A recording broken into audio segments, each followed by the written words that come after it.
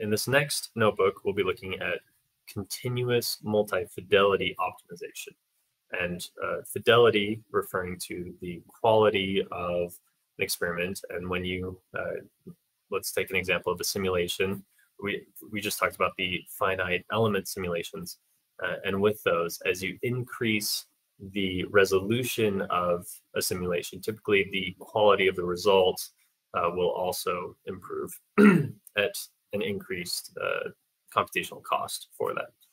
And so there are algorithms designed to help use some of the lower fidelity approximations, these cheaper approximations that are subject to more noise, more bias, and use those to efficiently and effectively discover the optimal candidate at the high fidelity at a reduced overall cost. So in this first notebook, I'm going to show you how to use multi-fidelity optimization in the service API, and in the next notebook, I'll show it in BoTorch with a lot of the lower level components and go into more details there.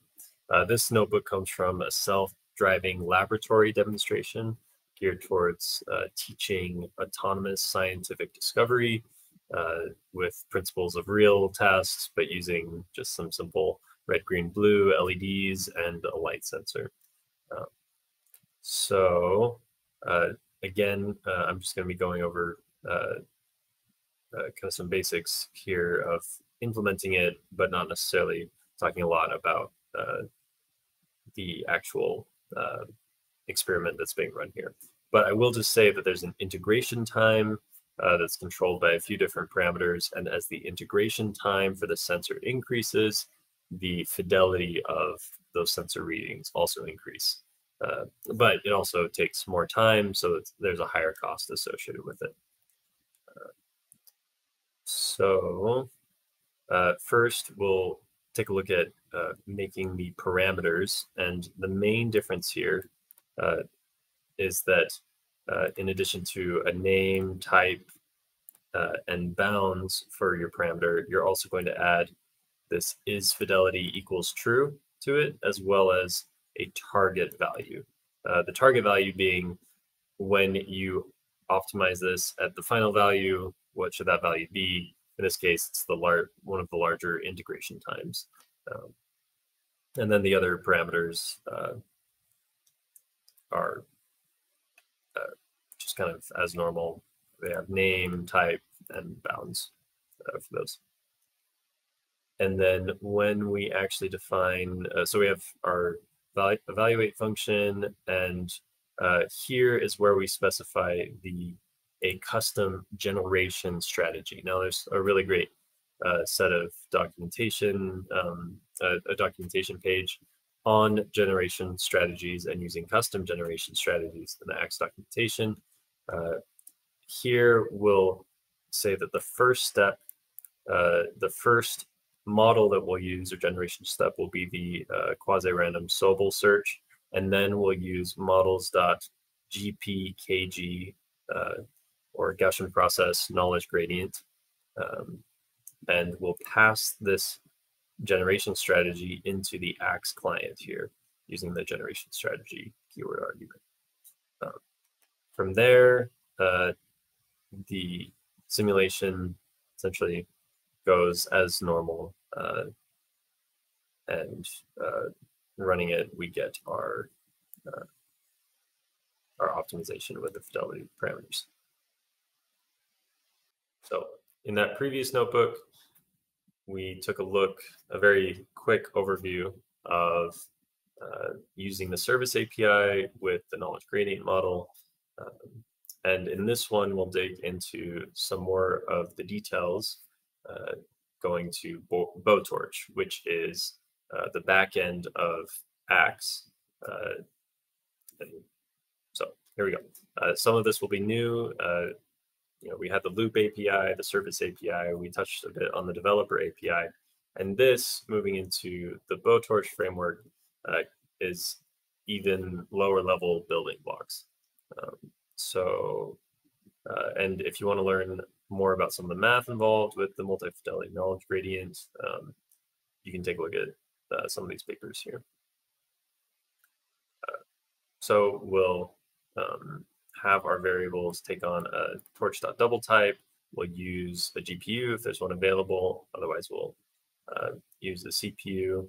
We can mostly ignore the smoke test, basically whether we're running a very quick test to make sure it runs without errors, or we're doing something a little bit heavier duty to actually compare results on things. Now for this problem, the developers created an augmented Hartman function where there's an additional dimension that is the fidelity parameter. So we have our normal input parameter space, 6-dimensional x going from 0 to 1, and then this extra parameter s, where we say the target fidelity is 1, that is the highest fidelity and the most costly, and the goal of the problem is to maximize f of x comma 1.0 by making use of the cheaper evaluations where s is less than 1. And then there's some cost function associated with these fidelities.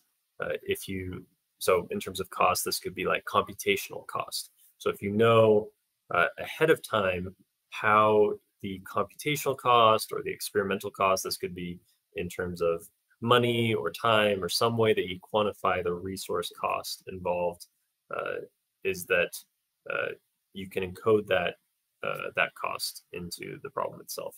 Here, they're saying that any experiment will have a fixed cost of 5.0, and then if you use higher fidelity, you'll add the fidelity on. So it's sort of like just a line with an intercept at 5.0. So we'll instantiate our augmented Hartman class. And this would be like your real objective function. We will initialize the model, and we'll use a single task multi-fidelity GP model. Make some helper functions for generating initial data and initializing the model.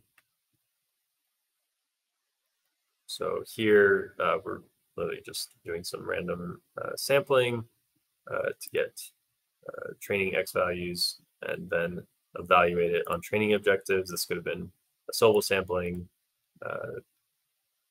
And then we will create the model and return this marginal log likelihood that gets used to help with optimizing the model. So we have the model instantiated, and we also need a way to evaluate the acquisition function. So we have a cost-aware utility and an inverse cost-weighted utility. This will help us to define the cost, and then we'll have a way to do something very simple where we just set the parameters, the fidelity parameters, to the target fidelity. And in the final stage, once we've acquired the number of trials that however many trials we've wanted, or we've run out of the resources that were available, we want to make this one-shot prediction by fixing the fidelity parameter to the target fidelity and performing the optimization of the acquisition function using that fixed feature. So we have our bounds. We have the target fidelity as the 7th parameter with the target value of 1.0. We have our cost model, and we'll say that, again, the fixed cost is 5.0. And then when you have multiple fidelities, you can have weights for each of those fidelities. And with the knowledge gradient function, the acquisition function is an optimization of the ratio of utility to the cost. And so we get that via this inverse cost weighted utility. So essentially part of the acquisition function there. And if needed, you could define your own using kind of this as a template for that, but we'll use the default for now.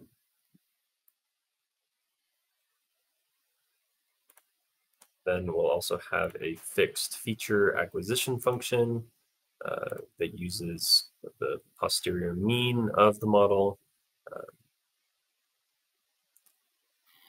fixes the seventh column, starting from 0 to 6, so 6 being the seventh column, to the value of 1 for the current value of the acquisition function. And then as we optimize it, we'll establish some bounds for the acquisition function from earlier and use a certain number of restarts.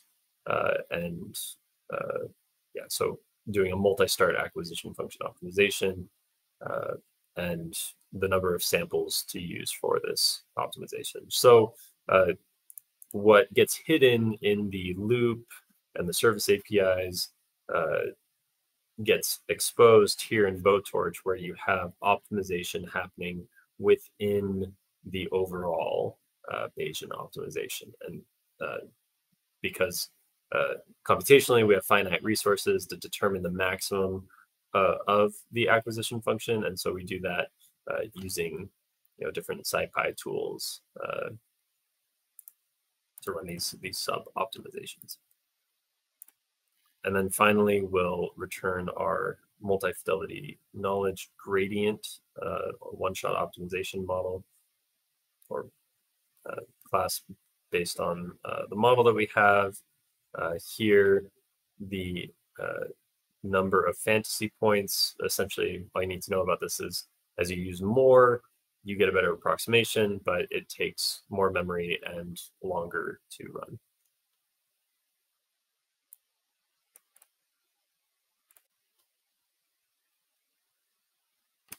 So I have a current value and our cost-aware utility that we defined earlier, as well as a way to move from whatever fidelity we're at and fix it to the target fidelity that we're going for.